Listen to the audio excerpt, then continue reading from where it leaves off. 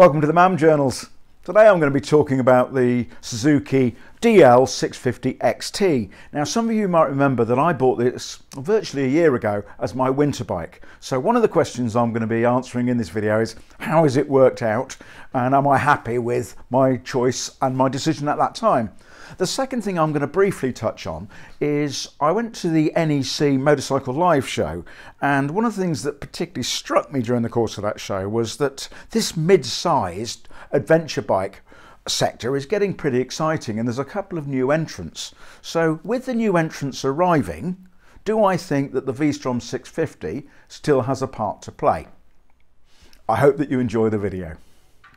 So what was I looking for when I decided that I wanted to get a winter bike? Well, for me it's got to be a bike that's easy to ride in inclement conditions, whether it be cold or wet. It's got to have an engine configuration that isn't too much power, because that's not necessarily helpful in those sort of conditions, and I like something engine and gearbox wise that's nice and flexible. It needs to be a bike that's not too precious, because it is going to get some mud and spray all over it, and probably certainly in the UK it's going to get a fair amount of salt as well. The bike obviously needs to be comfortable to ride when you're fully laden with your waterproof gears. And also I like the instrumentation and the switch gear to be such that I can operate it with thick gloves on without inadvertently touching any of the wrong buttons.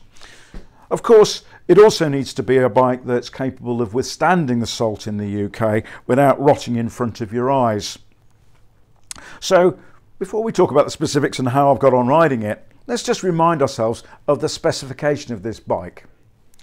Right, so this is a 2021 Suzuki V-strom DL650 XT. It's a 645cc V-twin liquid-cooled twin spark. The actual engine was, I think from memory, developed, I think it was the old SV650 engine it was based on, which was 1999. This model, actually, the V-strom, came out in 2004 in the small version. This particular variant of it, because obviously they developed it over time, is a 70 brake horsepower, 62 newton meters of torque engine, produces the 78,800, so towards the upper end of its revs, but the torque is at 6,300 revs. The bike does, according to the book, 67 miles to gallon, but I'll be honest, I don't get that. I get more like 57 miles to gallon, but that for me is perfectly acceptable for a winter bike which I use enthusiastically, but within reason. The bike itself is quite tall. It's 32.9 in terms of inches seat height, but it's actually quite a narrow seat, and therefore it doesn't feel as tall as the numbers would suggest. I've not got particularly large inside leg, 29.5, something like that, and I'm actually okay with it. I can get contact either side, which is quite useful in, say, loose conditions or wet conditions. The bike is, well, a bit like me, slightly overweight, but not clinically obese, in so much as it's 476 pounds. So in the sector there are bikes that are lighter than this, but there are also bikes that are heavier. The XT has got spoked wheels on, so that's got 19-inch at the front and a 17-inch at the back.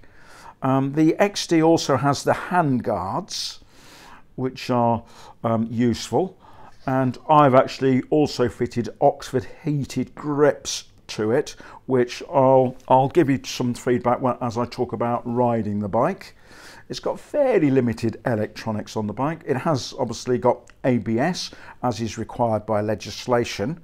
You can't actually turn this, well, technically you can't turn this off, but there is a way of fooling the system for those that are so inclined. It's got basic traction control, 1, 2 and off, and it has some wind protection with a small screen. As you can see on this bike, I fitted a top box for some of my life stuff as I'm carrying it around, because I do use it as a bit of a work tool in the summer as well as my winter bike. And I've actually fitted a quad lock for phones and maps so that I can get lost with the benefit of digital assistance as opposed to just doing it on my own. This bike new costs and this is important when we get to the latter part of the video, when we're thinking about what the new ones cost. The list of this is $8,799 for the XT version. I guess it would cost a couple £100 to put it on the road, so the official price would be circa £9,000. But I'd be very surprised if you couldn't buy one of these brand new for £8,500, and one of the base versions, i.e. without the engine guard cover, the spoked wheels and the handguards, for circa £8,000. Right, so how have I got on riding the bike? Well, I've done about 2,000 miles since I bought it, so I think that's a sufficient mileage to have a pretty clear opinion on how effective it's been for me. I've ridden it a little bit in the summer, mostly in the cold and mostly in the wet, so it's been doing what I bought it to do, and my average journey is about 100 miles. I've ridden all sorts of roads, little lanes, B roads, with and without potholes, dual carriageways, and occasionally on a motorway. It copes with all of it well. It has got a very flexible engine. Some bikes are quite particular about what revs and what gear you're in. I think the V-strom is suitably ambivalent about that, which makes it a great winter bike. You don't have to worry about getting the precision of your riding, which is more difficult in cold conditions than you do in perhaps the summer when you're pressing on a bit. It has proved very reliable as a bike, but in fairness I'd expect it to. But when I buy a bike, I often first now read published tests, I watch YouTube videos, and I also join groups and forums which have got owners on explaining and talking about their experiences.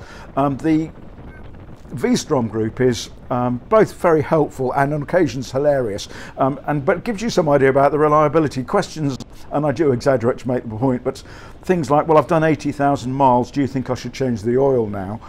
Tells you that these bikes are certainly very rugged and do a lot of work. I've actually seen one Speedo photograph on a bike that looked in fairly good condition that had done 140,000 miles. So I think it's a well-tested, proven and reliable engine. The bike starts every time, which in fairness, I've got a couple of V-twins in the garage here, which unless they are reading perfectly in terms of battery charge, you won't be going anywhere in a hurry.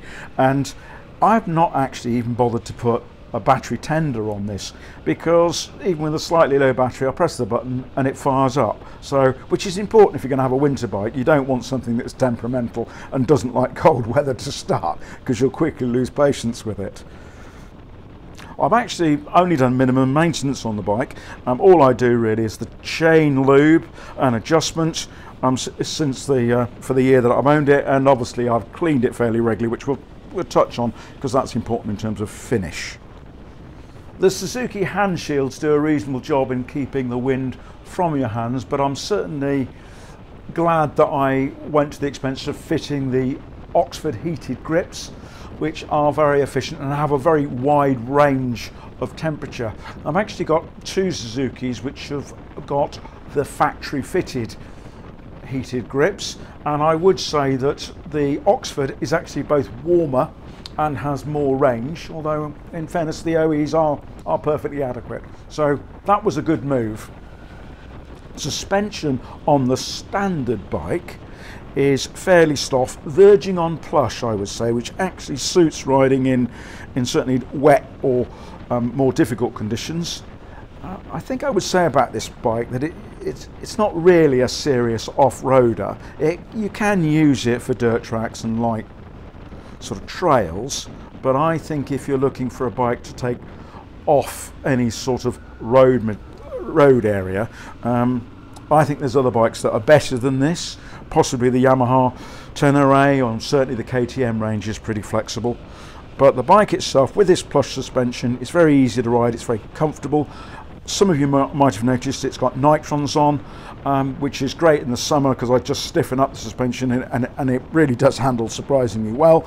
And I've softened it off more in line with the factory fittings and suspension settings when I ride it in the winter. Now 70 brake horsepower is probably One of the slower of my bikes that I've got here in the garage, but it is enough performance to comfortably keep up with traffic. It will apparently get to 3 figures quite easily, and according to road tests it will do 120 miles per hour for the patient amongst you. It's got the top box has worked really well. It does carry all my practical things in there, and I've got good space on it, and I'm pleased with the practicality of the bike. Personally, I wouldn't tour or regularly ride 2-up on the V-strom. I have other options here in the garage that will do that, but it is capable of doing both of those. But clearly the more weight that you put on the bike, the less performance you can expect. For what I want, the bike has performed very well, and I guess we need to get back to that other question: did it cope with the salt? So this is what I do with the bike. I give it an initial rinse off with the jet wash. I get most of the dirt off, and I then shampoo the bike, being careful to use the sponge on the painted parts and screens and the cloth on the engine and the wheels. I've used jet washers for over 40 years, and I've learned over that time where to point them and where not to point them, and from what distance. And I can honestly say, certainly in the last 30 years, I have had no problems. I also use on this particular bike the alkaline intense cleaning fluid that is available. There's various brands, but I am very careful with it as to both what I put it on and how long I allow it to rest. Certainly follow the instructions very carefully if you're using this. It is quite capable of damaging finishings on bike unless you follow the instructions very clearly. Strong stuff.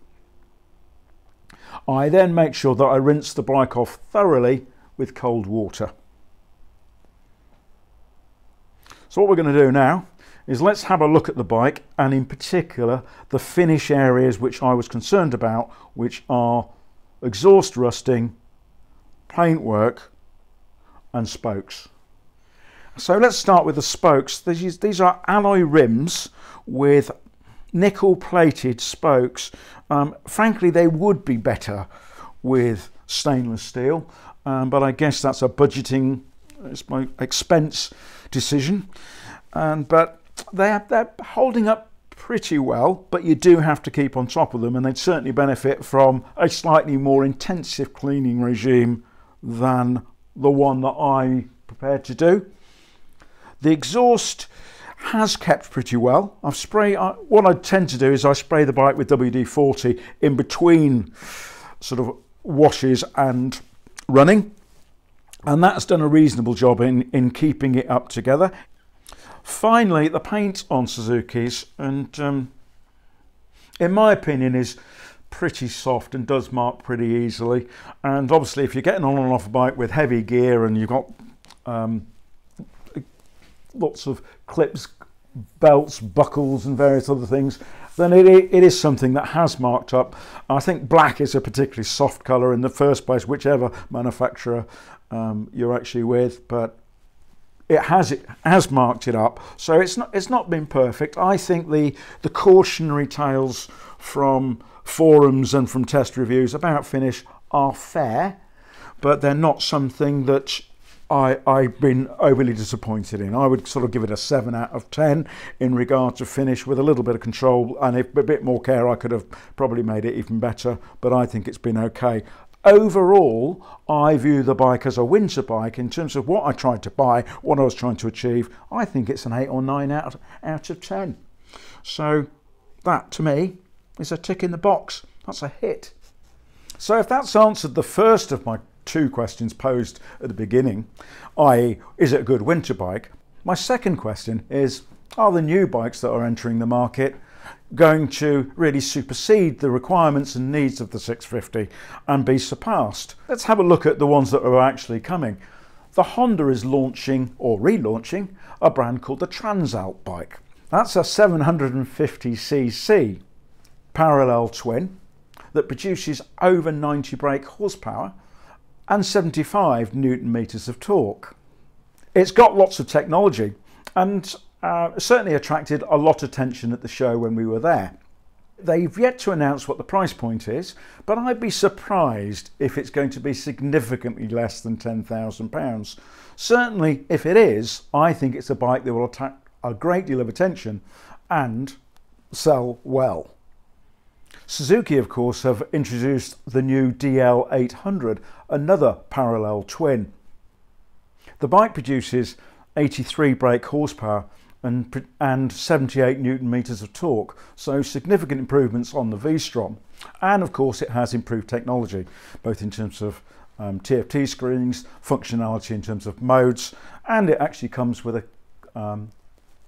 quick shifter both up and down. And I think the Suzuki's offer in that particular space of the market is very competent. They make good gearboxes.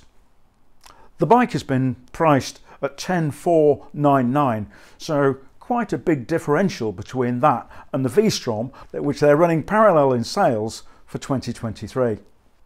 Yamaha's offering is less new to the market. The Tenere has been around for a little while, but it's certainly well regarded and probably outsells the current V-strom, particularly for those that want to actually genuinely go more off-road than just trails or light gravel tracks. It's a more mechanical bike, and it's quite a bit taller than the V-strom, which doesn't suit everybody, but has good off-road capabilities and good ground clearance. That bike is priced at just under £10,000. So will these new bikes be better? To be honest, of course they will. They've spent money and time developing them, and technology improves all the time. How much better? Well, we'll know when we've tested them. But in the meanwhile, as I say, Suzuki are offering both a new model and the existing V-strom. Now, some people will be slightly cynical over this and just say, well, they're just selling the old units to get rid of them. And others, there is an argument saying, well, actually, they're offering two spaces in the market. Because the reality is, the V-strom, depending on which model you go for, is between 20 and 25% less money new than some of the other offerings in the marketplace. And I think for that sort of money, you get an extremely competent, capable, reliable bike that's a lot faster than it looks. Anyway, I do hope that you've enjoyed this video and that you found it useful and interesting. If you have, perhaps you'll be kind enough to press either like or subscribe if you've enjoyed it sufficiently to do so. But regardless of whether you do any of that, ride safe, stay well.